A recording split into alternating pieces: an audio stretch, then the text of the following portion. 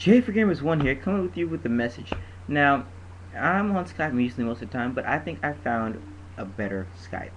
It can do up to 4 people, video hosting.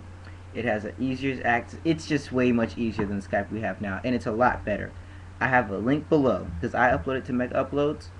There's a link below to get it. Download it, upload it to your Skype, try out. It's just a beta, but it's awesome beta. Try it out, and trust me, this new Skype is worth it. It is really worth it. So, with all that said, J for Gamers 1 signing out, and hope to see you on Skype.